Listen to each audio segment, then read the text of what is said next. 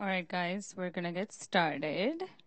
Welcome to Pinterest, and thanks for being here. This is our first ever PinTalk in a series of PinTalks that Pinterest is going to host every month, third or the fourth Thursday of every month. So if you'd like to be updated of our future Tech Talks, subscribe to Tech Talks at Pinterest.com, and we will keep you updated about all future Tech Talks. So thanks for being here. Quick introduction. My name is Kinnari Jangla.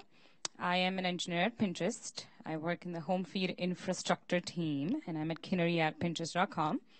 And I have been in Pinterest for 5 months, and I've been in the industry for around 8 to 10 years. So that's me. So I usually like to get a sense of what people think Pinterest is. So how do you guys define Pinterest? Last time I asked this question, someone said retail therapy for the broke. So what do you guys think? Any one-liners? Any people who don't use Pinterest here? Oh, I don't know, man. You're in the Pinterest office, not using Pinterest. Great. What do you think it is? Beautiful. Somebody from Pinterest probably told you that. That's what I thought. Yeah, so that's what we like to think of Pinterest as. It's a catalog of ideas to enhance creative minds of people. So let's do a quick Q&A. Damn. All right. How many monthly active pinners worldwide do you guys think Pinterest has? Any ideas? No, not people who work at Pinterest.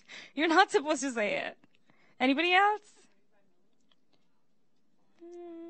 Yeah, close. Yeah, we have 175 million active pinners worldwide as of early this year. So, yeah, monthly. That's right. All right. How many number of pins do you think Pinterest has? Total number of pins that Pinterest hosts. Yeah, there you go. Yeah, that's right. How many number of boards do we have? 2 billion. We have 2 billion boards in Pinterest.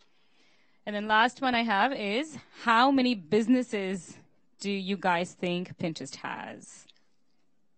Any ideas?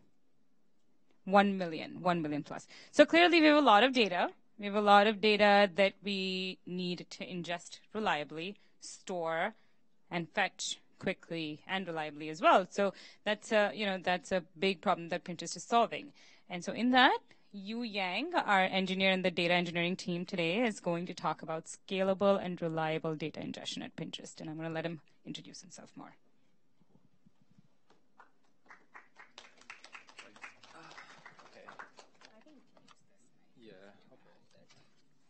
Let me get started. First, let me set up the environments. Okay, so welcome everyone. Welcome to Pinterest. First, please allow me to introduce myself. My name is Yu Yang. I'm a software engineer on the data team, mostly works on the data infrastructure related projects.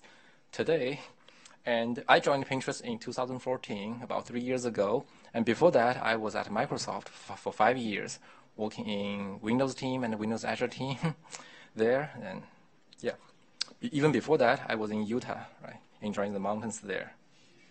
Okay, cool. So now let's get started. Today, we are going to talk about the data ingestion systems at Pinterest and how we solve the problem of scalability and reliability here. Okay, so. And first, I would like to mention that this is a teamwork. I'm just standing here presenting the work on behalf of the team. This work has been, this is a project that has been contributed by many engineers at Pinterest. So, what is Pinterest? As we all know, Pinterest is a visual discovery engine, and there are endless ideas on Pinterest. So, we have over 100 billion ideas that are collected by over 175 million people over the world on Pinterest. So on Pinterest, and you can find many ideas. You can find ideas on what you are going to eat, what you are going to cook for dinner tonight, and you can find ideas on how to decorate in your home. And you can also find ideas on what you are going to wear tomorrow. So, but under the hood, Pinterest is a data-driven product development. So we need to use data to gain insights and polish our data, polish our products to improve the pinner experience. So we have many data-driven products, from personalized recommendation to related pins, to search quality, to A/B experiments, that to allow us to get insights on which UI is better and which feature is better, and to spam control for us to detect the spammy pings at the early stage and protect pinners from getting spammed. So, and so, in the data-driven product development, the first step is to get data. That is, we need to collect data and ingest data into our system and make it ready for the downstream to use, right? At a very high level, this is a pretty straightforward problem to solve, right? Just collect the data and write. Everyone can write print line or log, right? And make the log available on the local disk. So what's the challenge? I think the challenge lies in when you try to when you try to collect the data in hundreds of terabytes over tens of thousands of hosts, and how to collect the data in a scalable and a reliable way becomes a challenging and interesting problem to solve. And by the way, so if you have any questions, feel free to interrupt me and ask questions and during the talk. Yeah. What does span control mean? What kind of span are you guys looking at? In general, the spam control means for the spammy pings, for instance, there are some pings that, for instance, force promotion, promotion pings that bait people to click through or bait people to reping and to save. This is one example. The other example is saying spammy followers, right? And some people just intentionally, they're following many people to allow people to get attention on their accounts, etc. Yeah. Any other questions? Yeah, cool. So first, let's look at the data types that we are going to inject. In general, at a very high level, there are two data types we want to ingest. The first is online service logs, basically for any service that may log the data, and we want to ingest those data into our system. The second is the database snapshots. This is not many people may aware of. Why we need database snapshots? That's because if you think about Pinterest, and we store the pings, store all the pings related information in the databases. But the database is only for online serving, and we cannot, when we do the batch processing, we cannot just query the database and get the data and to do all the heavy lifting computation. That will put a lot of stress on the database systems and also affect our pinner experiences. Because of this, we need to take the snapshots of the databases and make it available offline for offline processing. Yeah. So these are the two different kinds of the data types. That's the online logs and also the database snapshots. And here are some numbers. So currently, we are logging about over 150 billion messages per day, and we are ingesting over 180 terabytes compressed data into our data warehouse, that is S3, every day. And we are collecting data from the tens of thousands of hosts in the cloud. And at this scale, yeah? Do you have one data warehouse, or is it distributed or something like that? And we use S3 as our data warehouse. That's a cloud storage. Yeah. So, yeah. So at this scale, so we are having, at this scale, we have many problems as in scaling and in scalability and reliability. In the rest of the talk, I will talk about how to address the scalability and reliability problems, and how we can build the reliable and scalable ingestion systems at Pinterest. First, let's look at the data ingestion requirements, right? The data ingestion requirements. At a very high level, as I mentioned, data ingestion is a straightforward problem. That is, you log the data and move the data into the cloud storage for downstreaming to use. But when you, as a scale, when you collect data from tens of thousands of hosts, so what are the requirements we have? First, of course, is availability. The system, the data pipeline need to be highly available, always up and running. The second is no data loss. we want to minimize the data loss in the system so that the downstreaming dependent services can make sound decisions. The third part is horizontal scalable. That is, when there is a spike of traffic, we can just adding more machines and to deal with the traffic. And also the low latency is another requirement that allow us to gain insights into to get the data in near real time so that we can get insights into the pingers and help improve our products. Finally, is one part is often people pay less attention is about the operation overhead.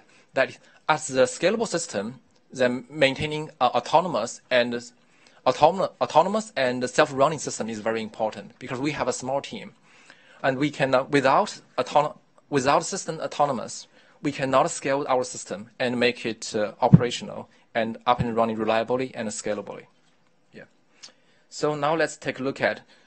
Let's take a look at the history of our system and see how we evolved our system in the past years to make it more reliable and scalable.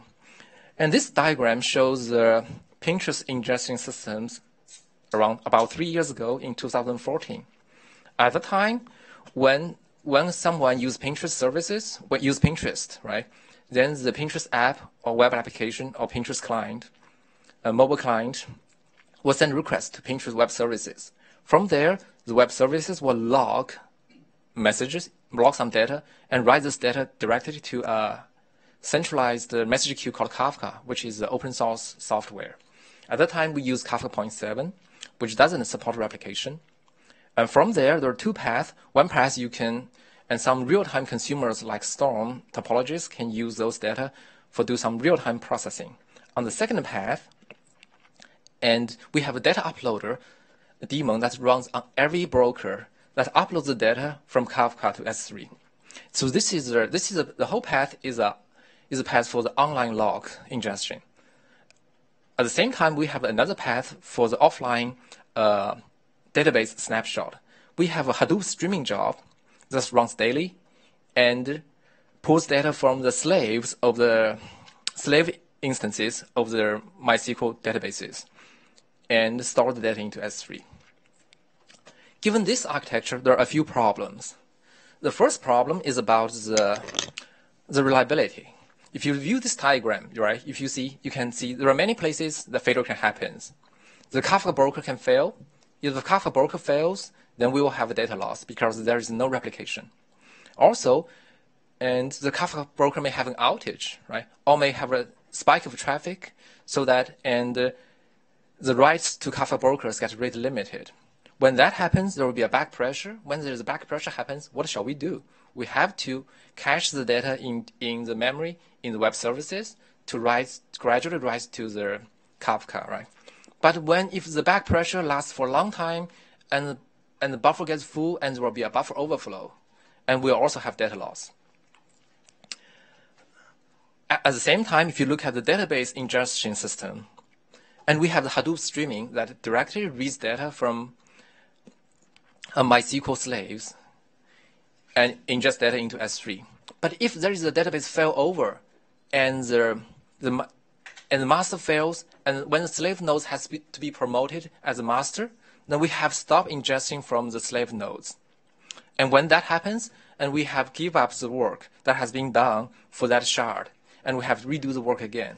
All these things makes Hadoop streaming job quite fragile and may fail multiple times when we try to taking a snapshot of a large database. Given all these challenges, right, and I think we scratch our heads saying, what shall we do, right?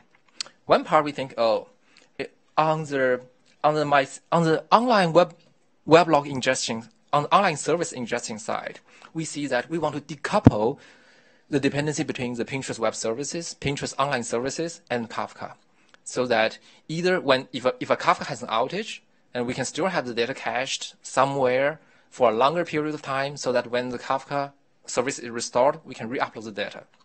Also, on the database side, it's the same thing. When we want to decouple the processing between we want to decouple the data reading and data sanitization for the database snapshot, so that we don't rely on, so that when there is a failover of the MySQL databases, and the job itself will not be affected, and we don't need to retry the job multiple times. Instead, we just need to wait till the DB logical DB dump is ready, and so we can kick off the MapReduce job to do the processing.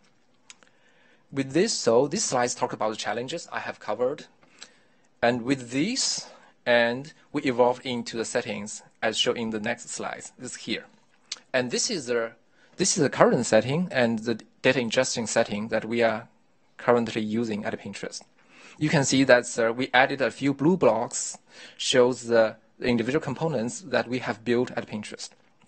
First, on the web log ingestion side, on the online log ingestion side, right? We want to decouple the dependency between the online services and Kafka service. To do that, and we have the web online services directly writes the messages to the local disk, which is a much larger buffer than in the memory. From there, we have a standalone agent called Singer, the name is Singer, and pick up those, listen to the file system events. When there is messages logged by those online services, it will pick them up and write to Kafka. From there, after the events and getting to Kafka, we will have another service, we call it Merced, moves the data from Kafka to S3. And after the data is getting to S3, we'll also do some post-processing like the data sanitization, data policy enforcement, and schema checking, etc., to make sure the data is cleanized and sanitized for the downstreaming to use. So this is the online logging part, ingestion part. The second path is on the database ingestion. On the database ingestion side, instead of having a MapReduce job just directly reads data from the MySQL databases and write to S3, first we have the script to take the logical CSV dumps from the databases. There is a script runs daily or hourly that takes the logical CSV dump and stores the logical CSV dump in S3. After the logical dump is done, then we run another sanitization job to do the proper format conversion and sanitization to make the data ready for the downstream to use. So, and this is the high-level overview of the current setting of the data ingestion at Pinterest. The next, I will dive in details into each of the individual components to see how we do what are the scalability problems we encountered and how we solve them. First, I will talk about the Singer, the logging agent that we developed at Pinterest. Okay, so the logging agent, and every company has a use to ingest systems into the message queue like Kafka or some similar other message queues. Every company has some logging agent to do the work. And here we use a Singer to do the work. And there are common requirements for logging agent. First, it needs to be reliable, right? The logging agent needs to be up and running reliably and with no data loss. Second, it needs to be performant. So the logging agent needs to have high throughput and also low latency. When some events is logged, it can be picked up and sent to Kafka within sub-seconds.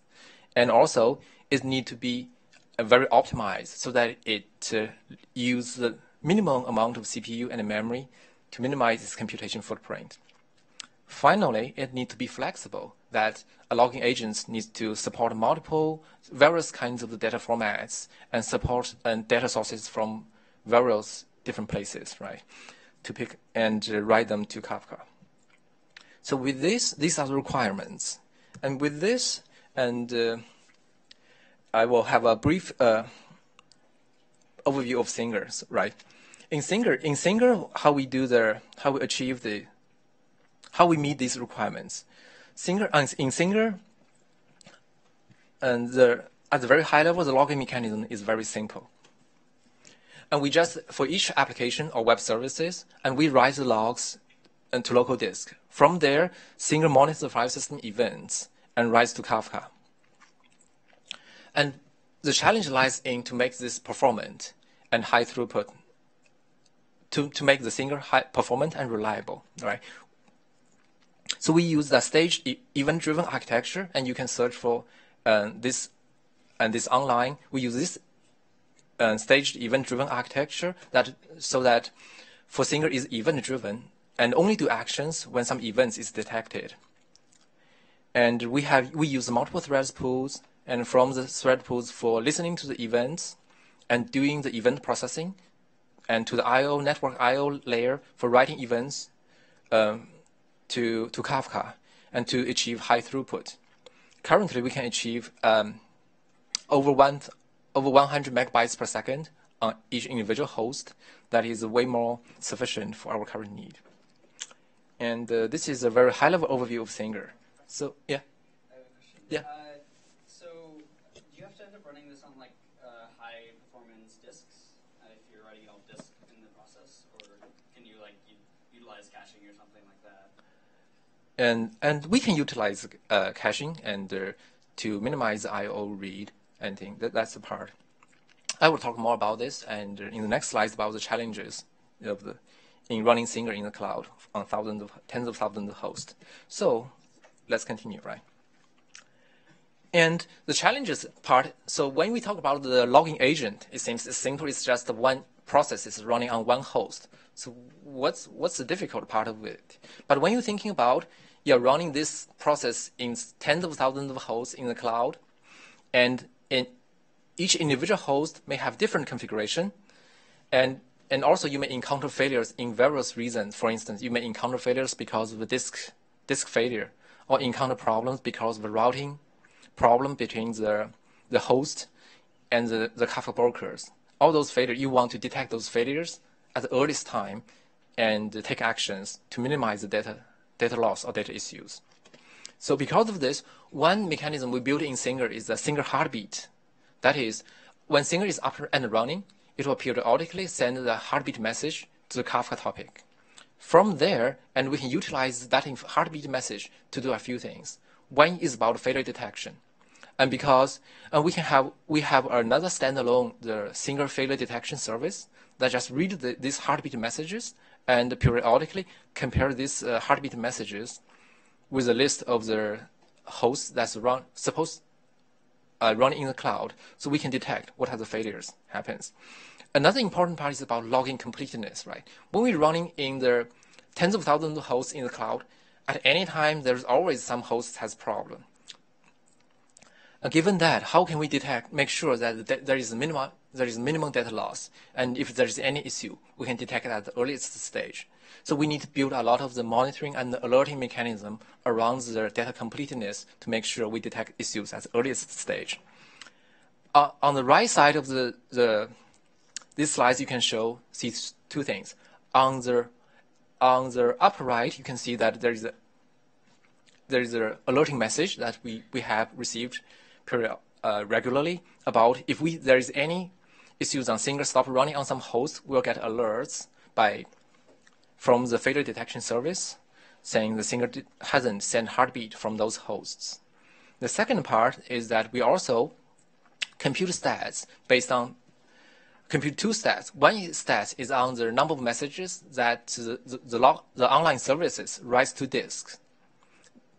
Basically, that's how many messages that has been logged by services to disk. This is one count. The second is how many messages Singer uploads from the read from disk and log to Kafka. And we aggregated these two stats and compare them with each other. So if there is a diverge between these two stats, we will get alerted. So based on that, you can see that on the bottom right, there are two lines. One is a green line, one is a red line. These two lines should be as close as possible. If there is a diverge, we will get an alert on some logging issue, and we need to look into that. Okay. So with this effort, and it guarantees logging completeness. And finally, we build the Singer dashboard. That's the UI and allow us to gain insights into what's happening with the Singer logging at the real time. And we can break down this by topics and by services. For each topic, we know how many services are logged to that topic. And we can zoom into each services and to see what are the hosts are logging to those topics. Yeah.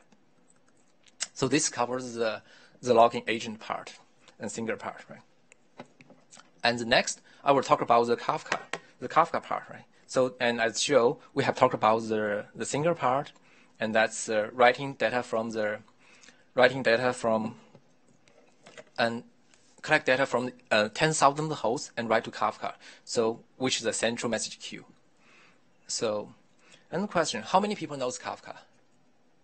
Oh, great. So I don't need to explain and spend too much time explaining Kafka. But here is just one slide on Kafka 101, just in case some of you are not familiar with Kafka. At a very high level, Kafka is a replicated message queue system, is a scalable, high-performance message queue system. That is you can view it as a message queue, a replicated message queue, and any service can rise to. It's horizontal scalable, and it's low latency. If you rise the message to the queue, it will be available in the queue within a milliseconds. And it also has high throughput. And the way that Kafka makes the message queue scalable is by dividing a queue into multiple partitions. When a queue is divided into multiple, and each individual service can write to some specific partitions, and so that the whole queue can be scalable and to accommodate more traffic. So, and this is running the Kafka service in the cloud is a challenge for us, actually. So in detail, when we are running the Kafka in the cloud, and we are using the D2X large instances, and while our services and while we have getting more and more users, our traffic ramps up, running Kafka in the cloud becomes a challenge. Why is it a challenge? People may ask. Well, first is we often get unexpected node failures because of various reasons. For instance, the local disk may fail. The local disk may fail, or suddenly we may be told by Amazon saying, oh, your host is running on the degraded hardware, so we have to move the traffic to another host. And also, because Kafka is replicated to queue, it doesn't mean we can just deploy the data into 3 different replica on 3 different virtual machines. That would be sufficient. Because if you think about the physical host, right? One physical host we use D2X large, and one physical host can host up to 8 virtual machines. If we happen to have all 3 replica to deploy on the virtual machines that sits on the same host, same physical host, when that physical host has some problem, then basically we will still have data loss because we will lost all replica. That's all the virtual machines sitting on the same physical host. That's a problem that we want to solve too. To solve that problem actually is actually very simple. We want to we guarantee that replica are deployed to multiple physical hosts by deploying to make sure that the replicas on the same topic partition must be deployed on at least 2 available zones. Basically, if the replica is deployed on 2 or more available zones, they must be on the different physical hosts, so that even if one physical host died, we still have the data in some other physical host to make sure the data is available. But still, with this, operating Kafka in the cloud is still a painful experience. We get a page, maybe we may get a page during the night, when we are having dinner, or when we are getting out to do something. And this adds a lot of operation overhead on the team. Also, if you have experience of running Kafka, you may notice that the Kafka, after running for a while, and the workload on the Kafka brokers may become unbalanced. And also we need to manually to do some balancing work.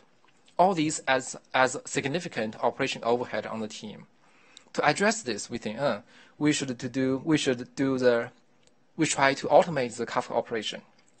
So, and in order to do that, to reduce our operation overhead, we built a service called Dr. Kafka, that is for the cluster healing and the load balancing. And this diagram shows the details of the high-level design for Dr. Kafka, right? It primarily composed of the two parts. One is a set of the metrics collector that is deployed onto every Kafka broker. That is, on every Kafka broker, we have a process. Is a metrics collector process running and collects the stats from the Kafka processes and also some basic system stats from the host. And for instance, the metrics collector can tell if there is a disk failure on the host or not. And the metrics collector periodically sends these stats to a central Kafka topic. Let's call it broker metric. And after that, we also have a central Dr. Kafka service. The central Dr. Kafka service will read the data. First, it will read data from the broker metric. From there, and it can infer the resource requirement for each replica. And then it does there are two modules in Dr. Kafka. One is about failure detection. That is, Dr. Kafka has the threads running for each cluster and periodically check, oh, is this cluster healthy? Does it has any broker failure? Does it has any under-replicated partitions? If there is any, it will analyze the reason and try to take some actions. And second part is the workload management. When the Dr. Kafka detects a failure, it will try to move the workload on the failed nodes to some other nodes. It will always move the workload, assign the workload to the nodes that has the least workload, least traffic, so that it can make sure that the workload among the rest of the brokers can be balanced. So anytime when Dr. Kafka take actions, it will also write events to another Kafka topic called action log that can be viewed through UI, so that people can know what is going on, what are the actions Dr. Kafka is taking. Yeah, question? So Dr. Kafka is reading from a Kafka broker. What if there is a problem with that Kafka broker? Yes.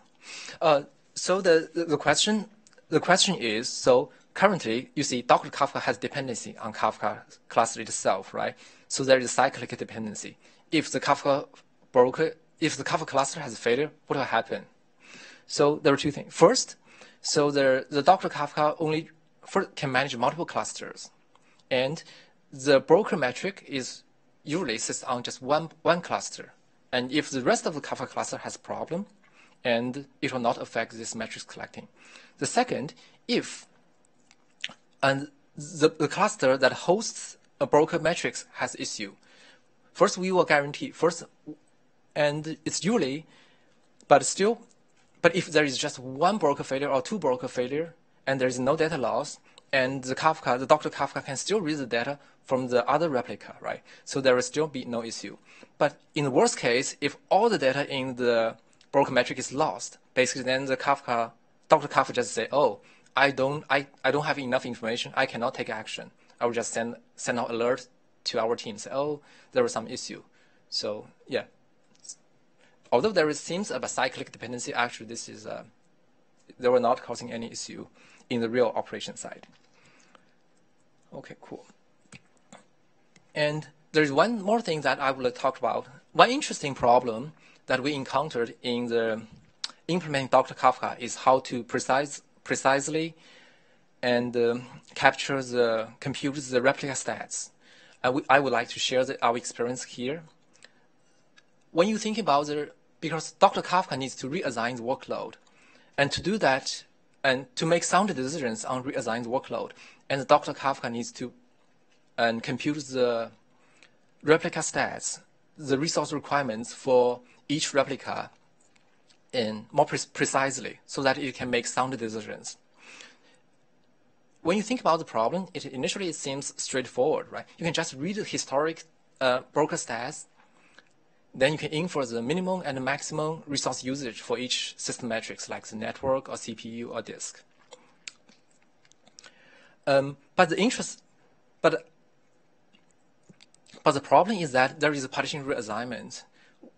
When there is some, for instance, if there is an incident, we need to move the workload around.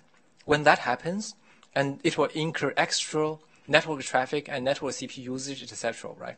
For the Kafka brokers, like what it shows on the right of this slide. When that happens, it will distort the network metric and prevent us from getting the precise metric for making the workload management decisions. Then because of that, and during the stats collection, and we need to aware the partition reassignment activities and exclude those stats during the partition reassignment. And also, but excluding the stats during the partition reassignment is also not sufficient, because after the partition reassignment finished, although the traffic drops immediately, but the stats, because we still need a cooldown period to get the mean stats, especially, for instance, the 15 minutes average, the average network inbound and outbound traffic in the past 15 minutes. What's that number? We still also need to wait for those numbers to be to get cool off, to get to the normal traffic, not including those distorted traffic due to the reassignment. So because of that, we also need to exclude the stats during the cooldown period, so that we can compute those replica stats more precisely and to make sound decisions. So, and this slide shows some of the UI of the Kafka Dr. Kafka. And you can see from the upper left, and the Dr. Kafka can manage multiple clusters. And on the bottom left, and shows the details of one test cluster. And you can see, because the Kafka broker, Kafka workload is mostly network bounded, and we're focusing mostly on the network related traffic. It shows the maximum and inbound and the network bound, maximum inbound and outbound network traffic for each broker. On the right side, it shows the based on the part of the stats we collect from the one broker. For instance, we collect some basic stats like the network traffic. We also collect stats we also collect stats saying, for instance, how many replica on this host, and among those replica, how many replica are leader replica, and we have the detailed information on each leader replica, including its traffic. Is this a leader? Is it in reassignment right now? Is it under-replicated? And along with all the network traffics metrics. And finally, and I'm happy to announce that we are going to open source Dr. Kafka today. And this has been, you can visit this URL on GitHub, Pinterest GitHub, and see Dr. Kafka and give it a try. And we'll welcome any feedbacks on this. Yeah. Cool. So this is with Dr. Kafka, actually, it has helped us to recover quite a few instances and reduce operation overhead on our team. And lastly, we'll talk about, at the last stage, I will talk about how to move the data from the Kafka to S3 in a scalable and reliable way. So if you know Kafka, as you know, Kafka is a message queue system that can only store the data in a short period of time. And because of that, and we need to move the data from Kafka to S3 for the permanent storage, right? And how to move data from the Kafka to S3 and reliably, and in a scalable, reliable, and efficient way is also a challenging problem, an interesting problem to solve. At the very high level, we need, for instance, we need strong consistency.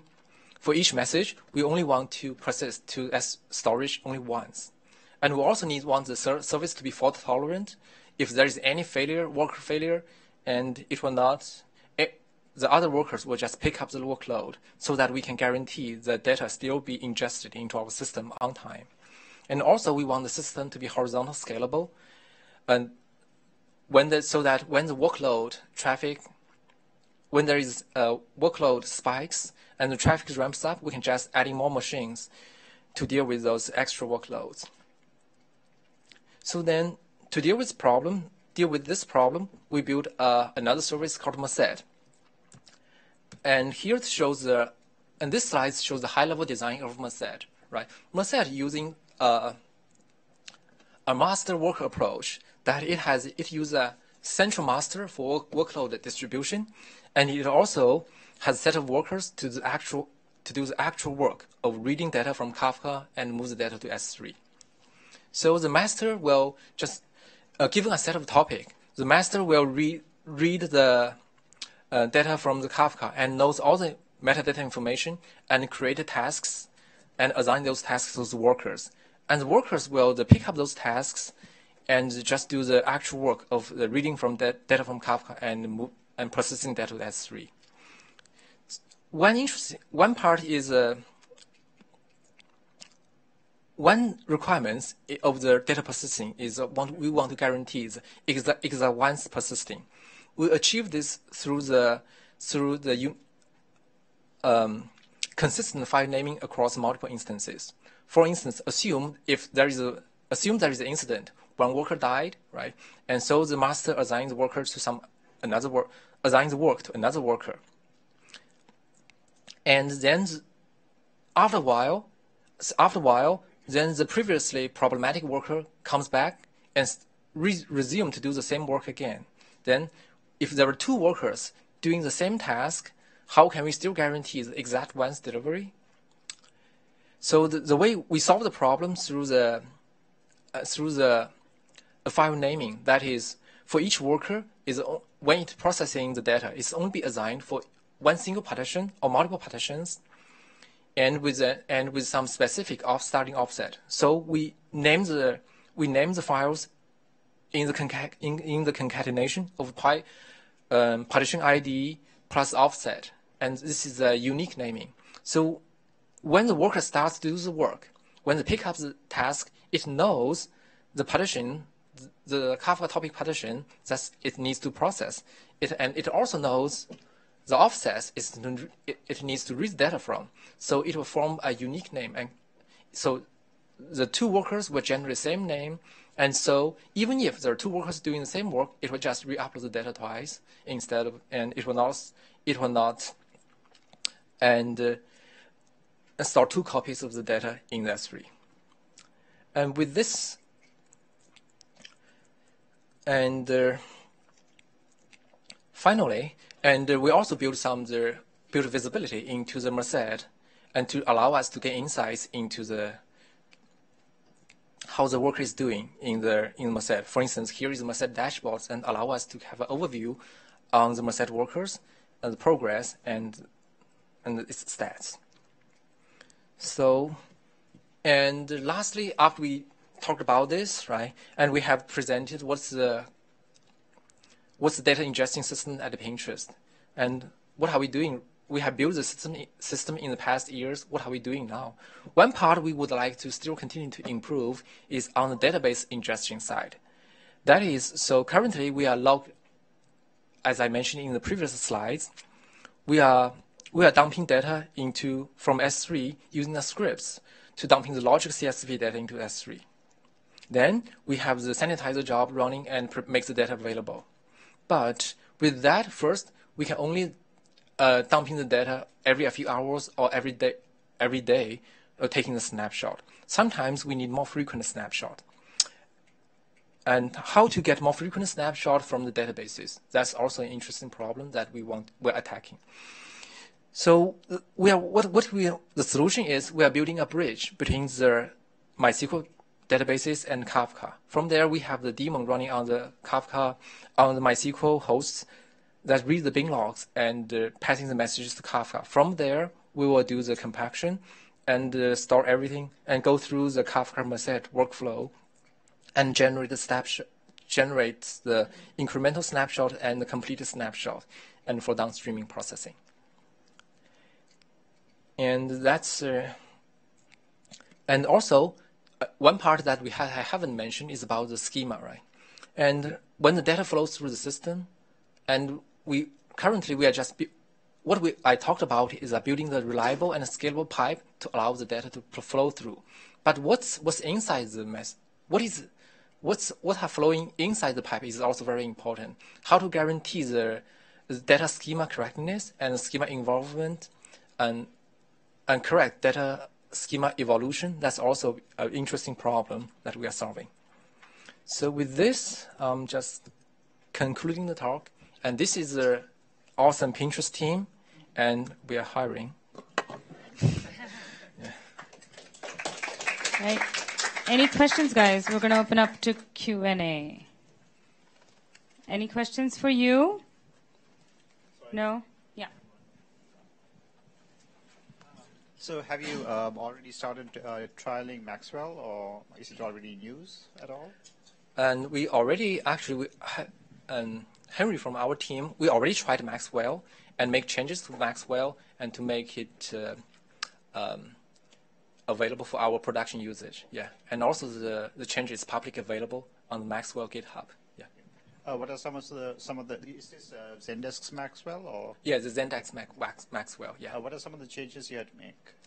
I think one changes is about saying we want to support more flexible the table creation and also schema changes. I think you can check the GitHub repo for details. And yeah. Thanks. Any other questions, guys? Yeah. So I noticed a change, like basically what you are at today. Looks like you're basically doing the sanitization before you put data, before you put data into S3, right? But the direction you want to move to is you would want first put the data into S3 and then you would do the sanitization. Why the switch, I guess? Oh, I think that I didn't draw the diagram very well because we're using S3 as a cloud storage, as a data warehouse. When we ingest data, we move the data into S3. From there, we also do the processing and move data into another location that's for the downstreaming to use. Okay. So there are two locations, one is the raw data set, one is the sanitized data set. Got it. Thanks. Does that answer the question? Yes. Any other questions, guys? We have 5 more minutes, so we can take a couple more questions. But if not, my name is Kinnari Jangla, and I'm at kinnari@pinterest.com, and we're always hiring. If you'd like to send me a resume, do so. Otherwise, careers@pinterest.com. And for future Tech Talks every month, subscribe to Tech Talks at pinterest.com. But otherwise, thanks you for today, and thanks all for coming. Hope you've had a chance to get some dinner. And good night.